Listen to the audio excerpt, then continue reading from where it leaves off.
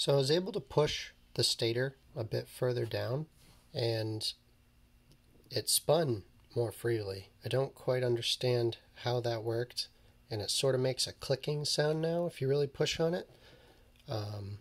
So I'm not quite sure what's going on there, but I also found that if I just take this other rotor and offset it to the other pole, it adds about 2 millimeters to the spacing, but it allows it to spin freely, which is nice.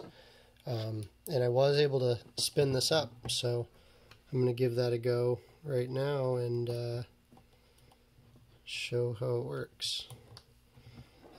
This is obviously the worst possible setup, and I'll improve that next. But you can see here that it spins. I'll hook up the battery.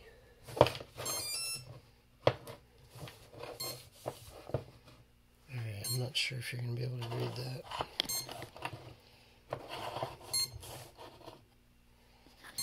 Okay, well, I'll just spin it.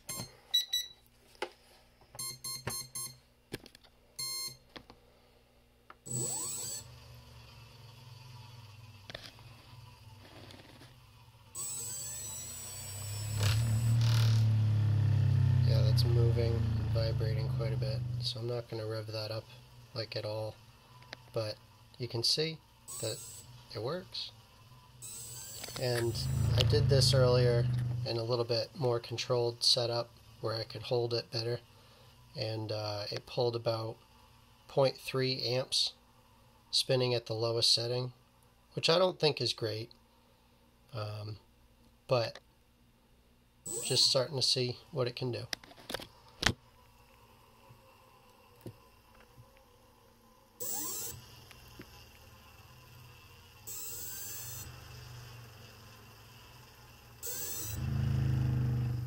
Yeah, doesn't like that.